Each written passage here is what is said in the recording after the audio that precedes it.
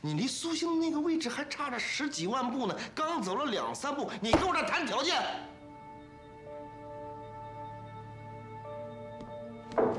齐月，我返程的时间到了。去忙吧。想想我说的话。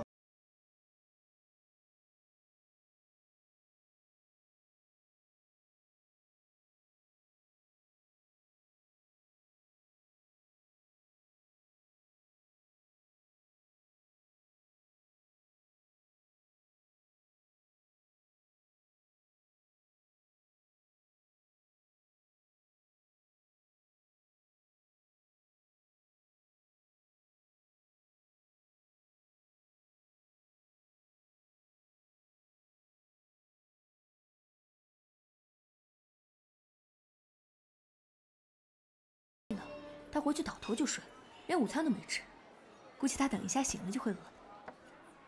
你对苏星真好啊。他是我的雇主啊，而且不管之前发生什么事，现在看他这么倒霉，身为一个外人，我都替他难过。我知道你现在比较担心苏星的病情，但是你放心，我会全力帮他的。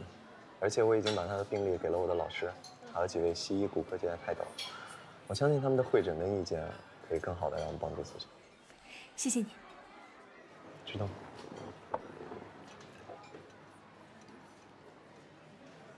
小安，我之前跟你说的事儿，你考虑的怎么样了？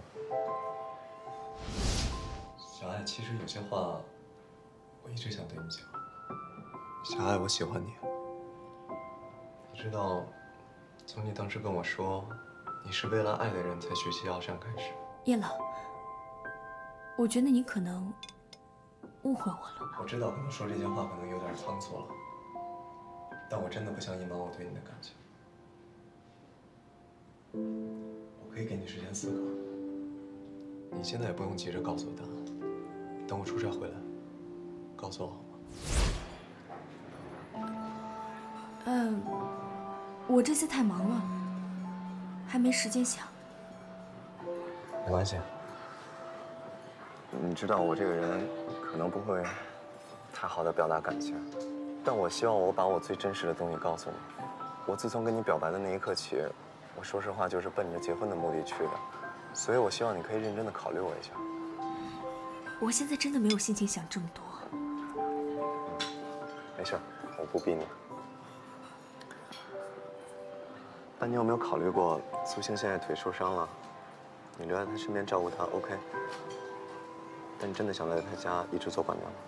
当然不是，这工作只是暂时的。我来北京的主要目的是想要学习药膳。那好啊，我有一个朋友正好有家店，他正在招药膳跟营养师。你只要考得了药膳师的资格证，我就可以介绍你去他家店里工作。真的吗？真的，我可以1对1给你辅导，做你的导师。好啊。我相信你在这方面很有天赋的，你一定要好好珍惜。既然你现在照顾苏星的起居，到时候我给你几个方子，你做给他吃，我们双管齐下。没问题。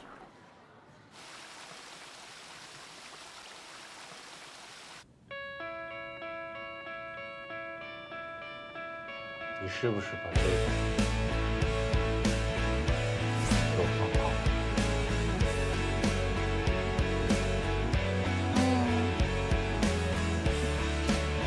我不吃。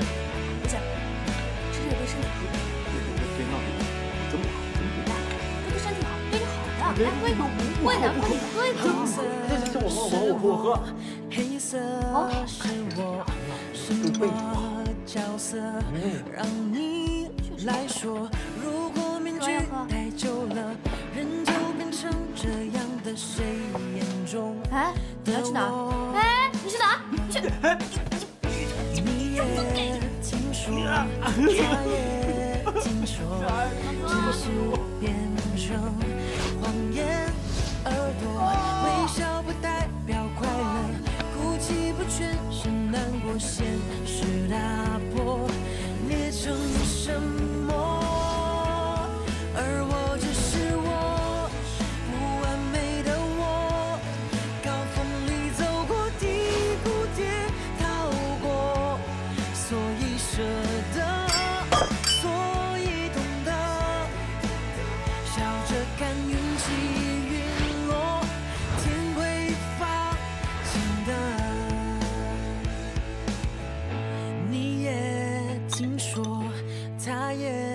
听说，真实变成谎言。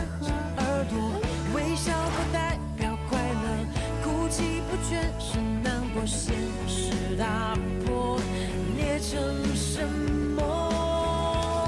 而我就是我，不完整的我，夜晚越暗淡，天亮也辽过，爱过，痛过，哭过，笑过，谁懂我疯癫背后的深刻？让我只是我，不完美的我，高峰里走过，低谷跌逃过，所以舍得，所以懂得，笑着看云起云落，天会放晴的。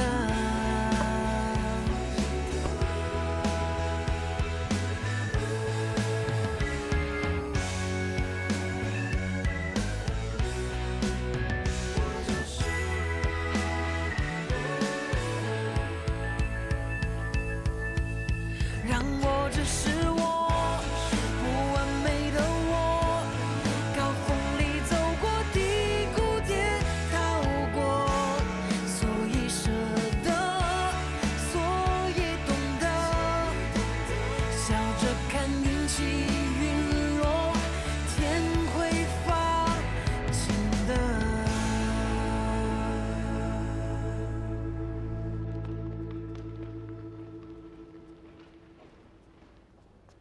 哎，会议上，会议上，哎，来，请坐，请坐，请坐。哎，坐。会议上，您今天亲自跑到公司来找我，是不是苏苏那边出什么状况了？苏星的事儿，我还想问你呢，他压根儿就没有来医院，是不是放弃了？没去。怎么你不知道这件事儿？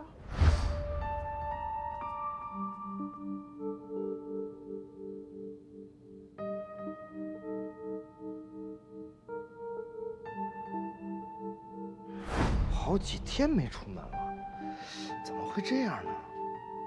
哎呀，最近一段时间我的工作实在是太忙了，也没顾上问苏苏那边的情况。黄医生，您今天跟我说句实话，苏星到底多久能站起来？如果苏星按照我之前给他制定的医疗方案，积极复健，我有把握让他3年之内站起来。可是他这种不配合的态度，只能等着奇迹的发生了。这一会儿开会啊，皮特哥肯定又要问起齐越的事情了。虽然齐越的新闻一直在更新吧，但是光有话题没有作品的跟进，我实在疲惫。对了，你真不知道，我这边的数据都已经出现停滞的状态了。我也一样，7月的粉丝会一直问我他的工作安排，你要我拿什么回答他们？我不管，一会儿皮特哥即便是要骂我，我也要问问他。皮特哥，有个事儿跟你们说啊，我一直以来都隐瞒你们。其实苏苏那天从马上摔下来之后呢，她的腰部受到了严重的撞击，所以在那次事故之后，她的腿已经站不起来了。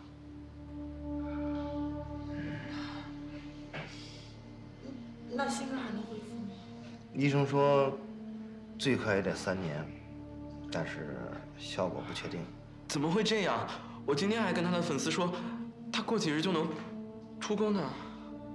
大家都知道，苏苏不但是当红的艺人，也是我们公司最赚钱的艺人。我瞒得了一时，但是我瞒不了一世。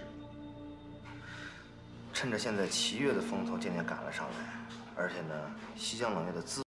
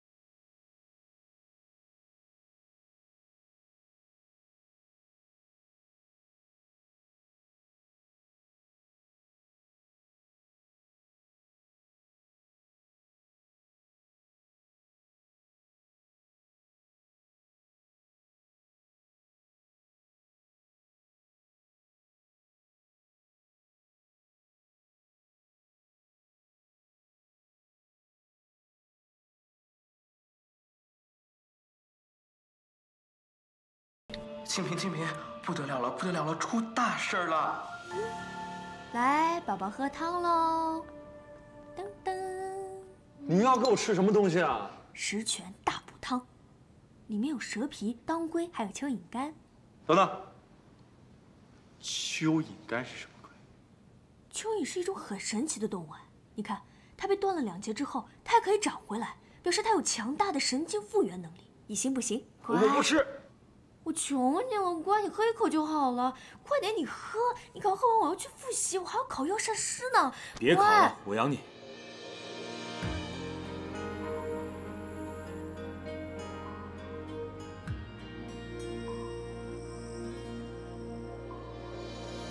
一个像天上的星，一个像空中的萤火，怎么触摸？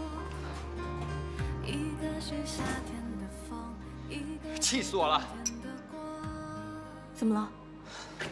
公司啊，他们太过分了，他们把新哥的照片全部都换下来了。换成什么了？齐越啊，他还真想踩着新哥上位。我听领导和航说，Peter 哥现在超捧他的。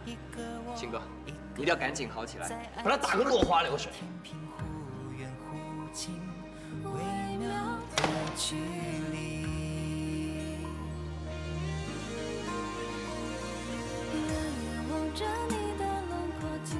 再来一把。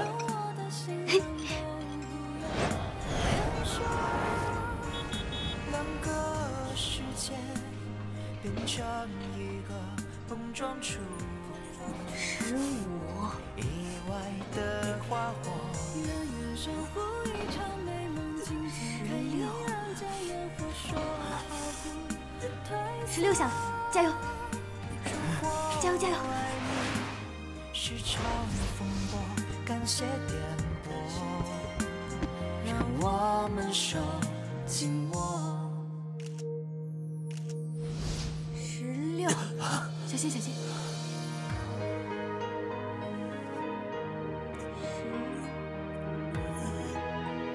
加油！加油！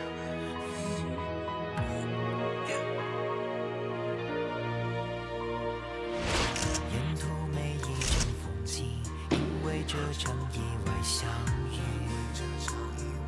冥冥中注定。一个我，一个你，在爱情的天平忽远忽近，微妙的距离。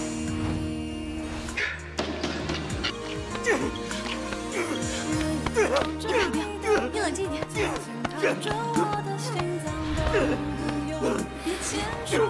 冷静一点。两个世界变成一个碰撞处，意外的你先喝口水吧。不用你管。你走啊！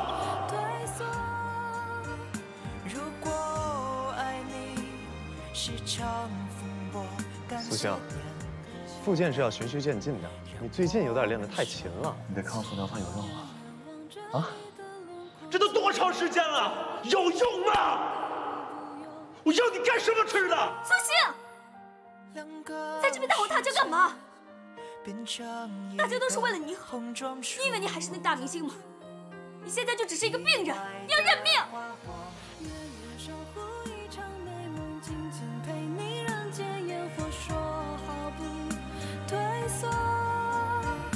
如果爱你是场风波，感谢颠簸，让我们手紧握。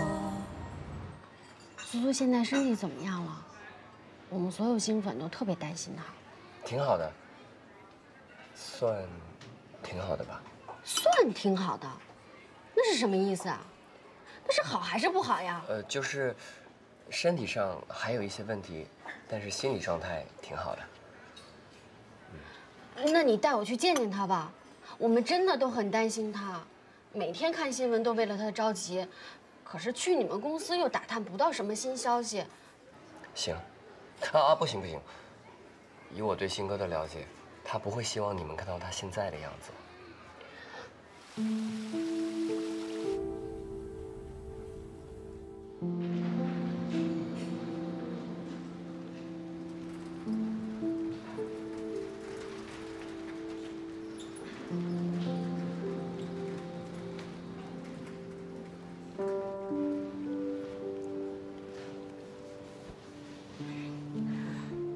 今天又向完美更迈进了一步了。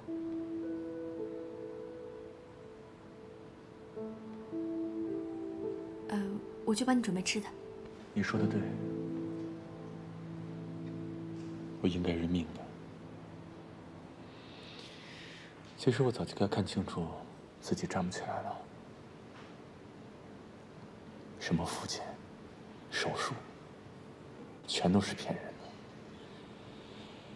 那不过是医生给我的安慰而已，我居然还相信了。其实从我摔马那一刻开始，我就应该知道自己就已经是一个废人。我不许你这样说你自己。那我应该怎么说我自己？还觉得我苏星是个明星吗？告诉你，我现在对于 Peter， 对于公司来说，是一个恨不得马上甩掉的累赘。好，那走。去哪儿？你不是认命吗？那我们现在就出去啊，给你的粉丝看看你现在这个样子，让他们陪你一起认命。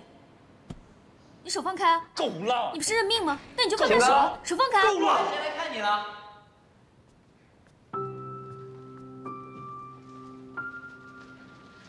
苏苏，祝你早日康复。我来吧。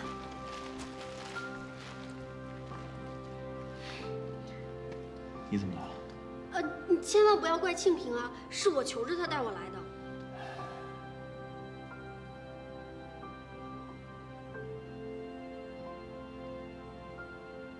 梅心，你也看到我现在这个样子，没关系。如果你不喜欢我了，你可以走，不怪你。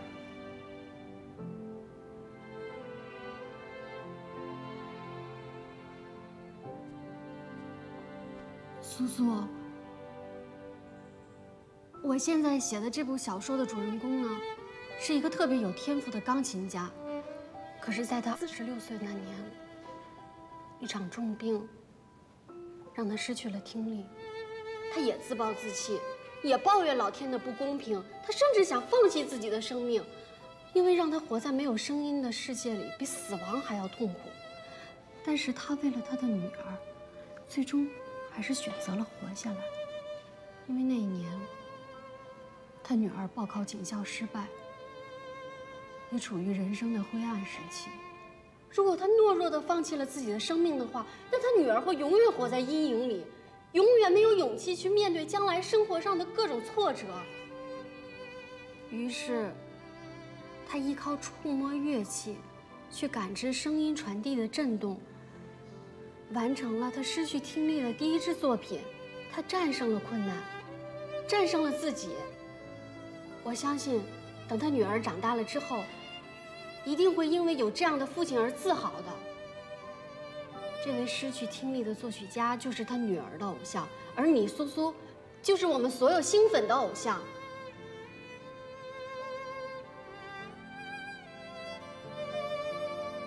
不管你将来的腿恢复成什么样了，你都是我们的家人，而且永远是那个闪闪发光的明星苏星。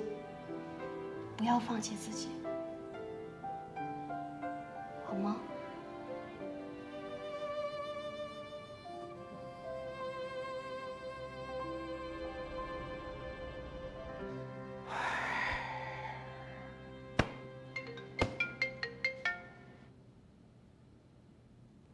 哎嘿，老姜，哦，杀青了！哎呦，恭喜恭喜啊！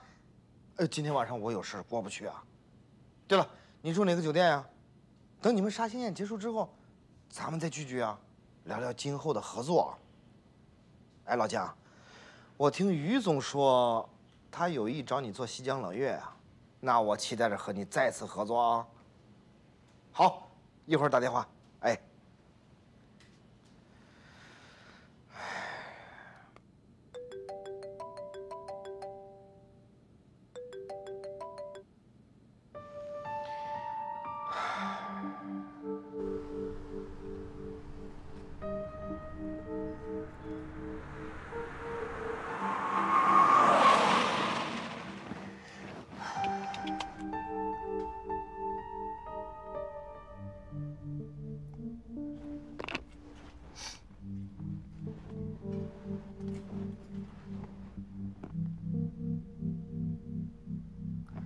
喂，航航。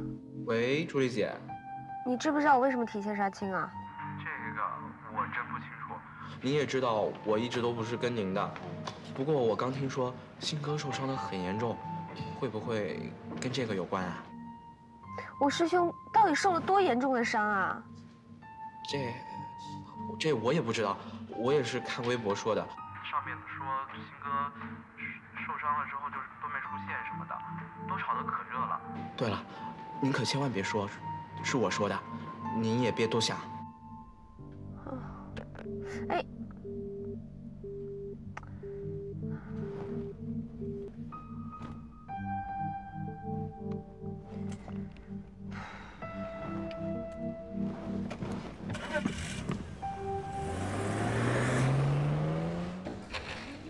小艾姐，Peter 哥真的太过分了。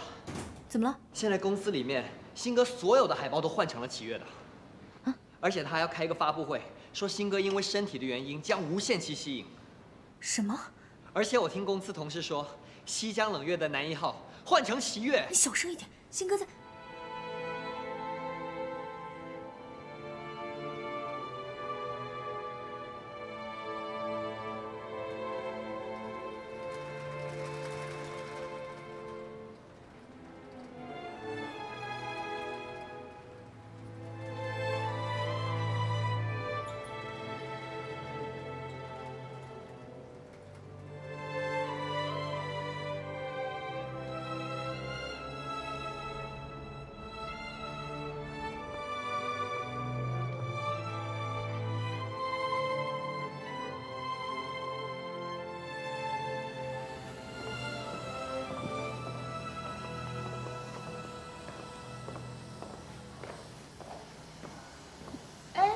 秋丽姐，你回来了。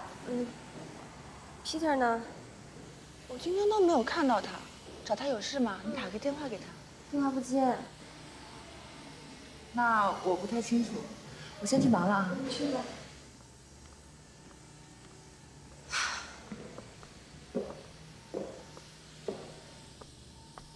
朱莉。7月。你怎么在这里啊？我要找 Peter。你不是在拍戏吗？提前杀青了。具体什么情况，我就想问问他嘛。可是 Peter 不在，电话也不接。那晚上有空吗？我们吃个饭聊聊。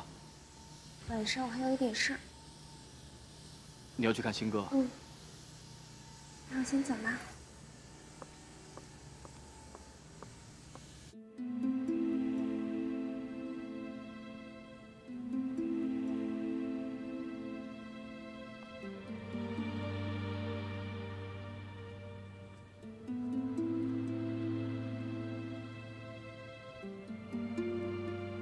吃点水果吧。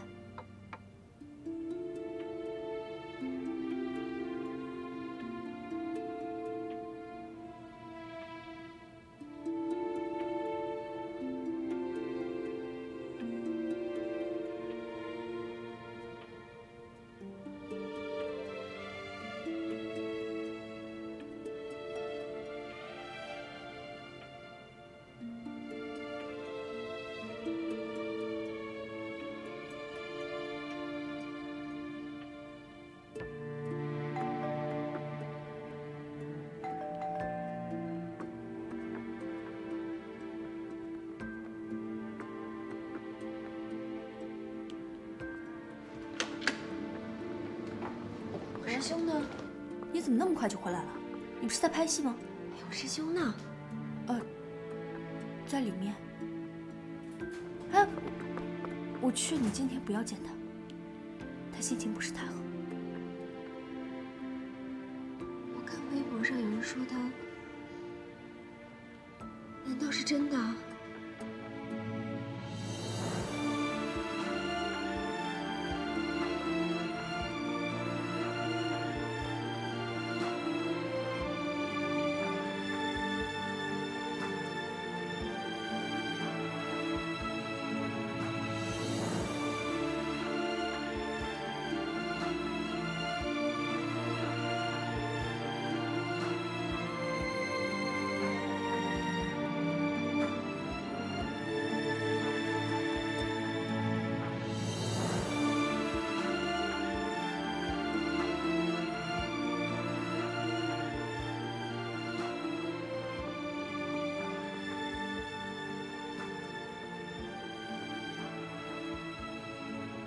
复健的效果不是很明显，他有点急了，这几天也不愿意去，整天躲在房间里面，一句话也不说。我有点担心他的情况。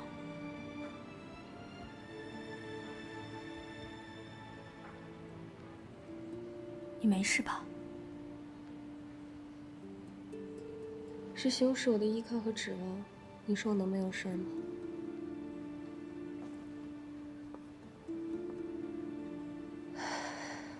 你帮我好好照顾他，过2天我再来看他。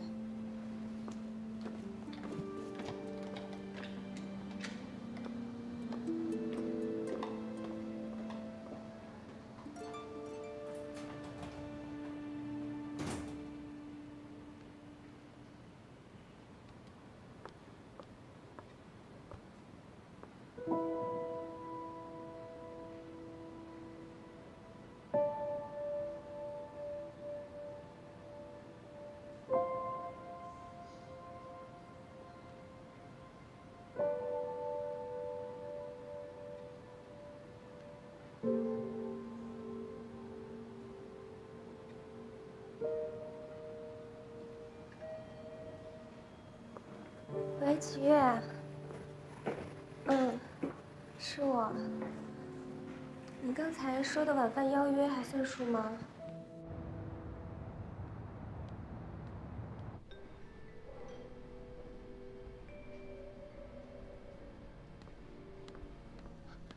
以轩，我送你回家吧。我不想回家。哦。我饿了，想吃宵夜。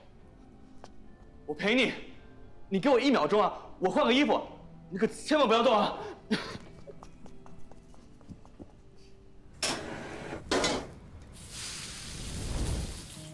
为什么每次我演出你都在啊？你不用导休的吗？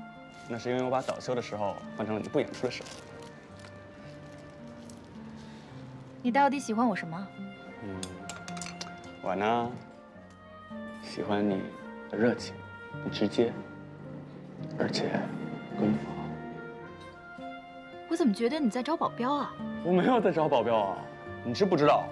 我在老家，我可是当地一霸，我这还需要保镖？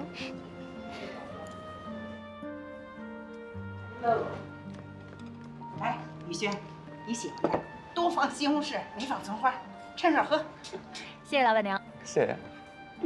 这是男朋友啊？不是。是，哎，老板娘，您这个眼神啊，太准了，我就是雨轩的男朋友。小伙子，雨轩可是个好姑娘啊，你可得好好待她。哎，绝对的，我会用我的命去保护她的，放心，放心。你以后要是再敢乱说话，小心我。我没有乱说话呀，不管我需要多久，我都一直会追你的，而且一定会追到的，所以迟早啊，都会成为你的男朋友。你就这么有把握？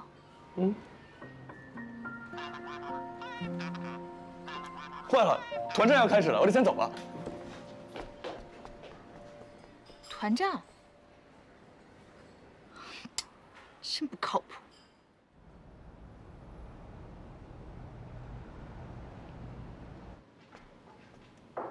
进来。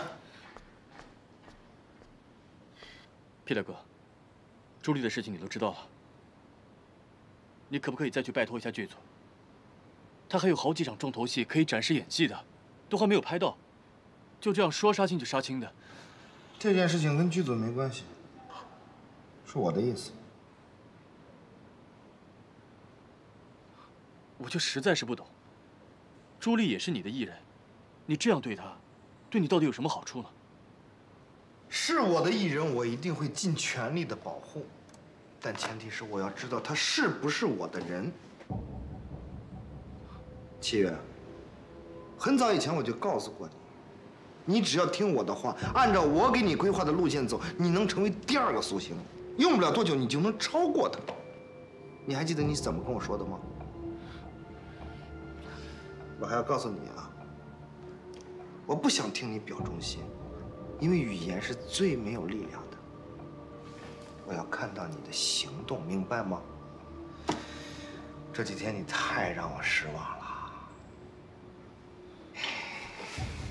7月，朱莉的演艺事业到底能走到哪一步？关键不在我，而在你。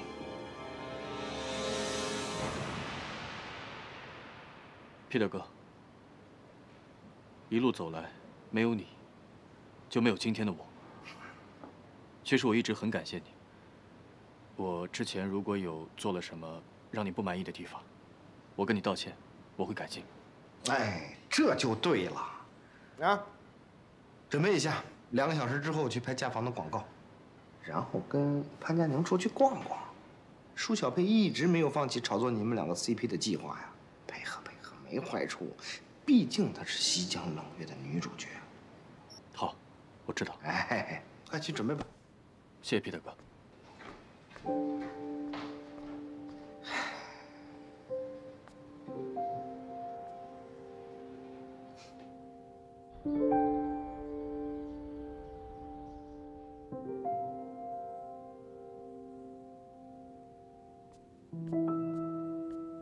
我，太阳今天从哪边升起的呀？啊！你居然窝在家里，没出去交际？我脸色不好看，怎么出去交际啊？手里怎么一大早敷个面膜呢？昨晚没睡好？心里事太多了，没睡好，所以赶紧用面膜救的我的脸。哎，别叹气啊，叹气会变老的。哎呦，我就说你这人承不受不住关心吧，一点都不可爱。得了吧你，这都几点了，心想爱怎么还不做饭呢？你怎么跟你那残疾师兄一个德行啊？什么是残疾师兄？什么是？打死你！对了，你回来之后这看着了吗？关你什么事？孙晓，我饿了，吃饭。别往枪口上撞啊！刚刚他特意嘱咐过我，说过2天都有一个特别重要的考试，说这2天不管有什么事都不要打扰他。哦，好吧。你这是怎么了？平常那么活泼，那么爱说话，今天蔫了？我被人当枪使了。谁把你当枪使了？你告诉我，我也是你弟弟，我帮你报仇。哎，行，你赶紧坐呀，别搁这装了，赶紧坐。哎，其实也没有什么大事，说咱们小时候多好啊，想干什么干什么，想不搭理谁就不搭理谁。可是现在呢，你明知道他是恶人，还要阿谀奉承，还要说谢谢。姐，劝你出去找一个男朋友，谈一场恋爱吧。你知道，没有爱情滋润的女人，特别没有生命力。你现在这状态啊，跟我们家雨轩比，差太远了。怎么着？你还嫌我老了是吧？我再岁数大，我也比你姐岁数小啊。就知道你们瞧不起我，等我火了，我就让你这些看轻我的人后悔去吧你。你去给我做泡面，快，我饿了。握鸡蛋啊，别的你也不会做。做演员真是麻烦。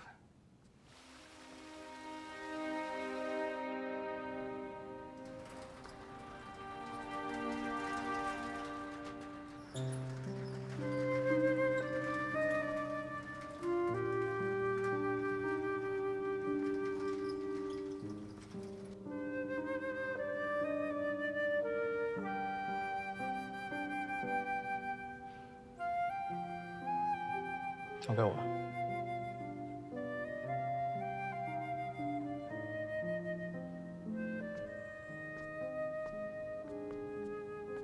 怎么样，心跳还是不好啊？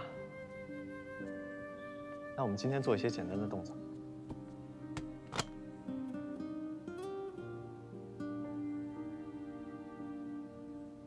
是不是之前的训练让你觉得有点肌肉酸痛？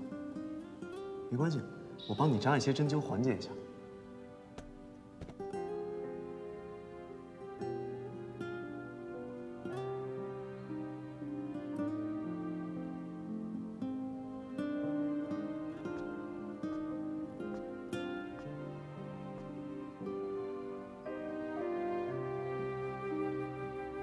你什么意思？你现在的状态是要放弃了吗？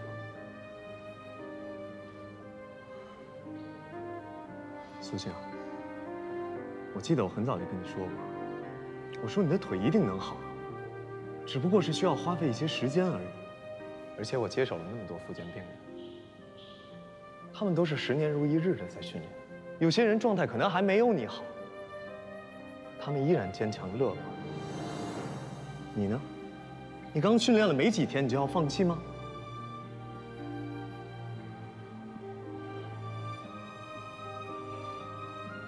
懦弱！你自己的腿，你可以选择，但你想过小爱吗？天天陪你来复健，帮你做药膳，他为了什么？啊？你放弃了？你认命了？那你去告诉他，让他也同样放弃你，别抱希望了。你曾经拿一纸合约拴在家里，你现在又用这双腿把它拴在身边，是吗？你可以自暴自弃，但如果你想拖着他一起，对不起，我不允许。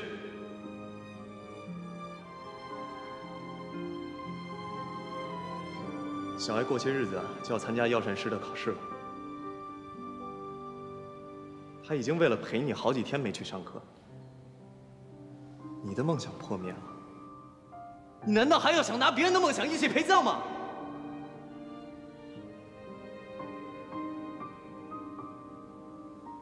云娜，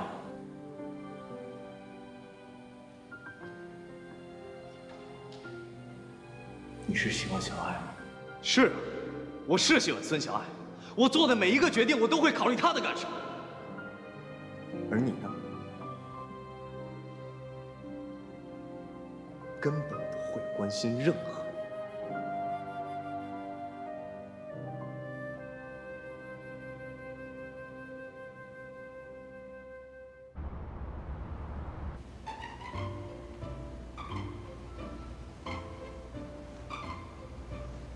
真的好新鲜，真的很新鲜。如果你拥有它，每一天都会有好心情。现在的新人还真难带啊，稍微有点成绩就不把咱们这些经纪人放在眼里。你说是吧，皮特哥？是吗？这个我还真没遇到过，可没法回答你。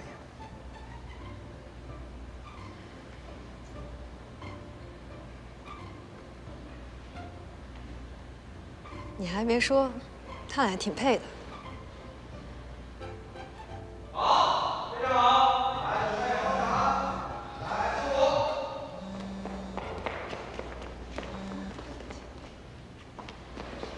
喂，怎么了？你知道吗？我听小薇说，是皮特给导演打的电话，所以我才被从片场拽回来的。我好不容易接到这么重要的戏，这么重要的角色，他一句话，我后面好几场大戏都被删了。对不起，朱莉，都怪我。要是我没有跟他公然对着干的话，他也不会这样对你。这不怪你，我觉得是因为我师兄对于他来说没有用了，所以他才这么对我。朱莉，你放心，马上我就是西江冷月的男1号了。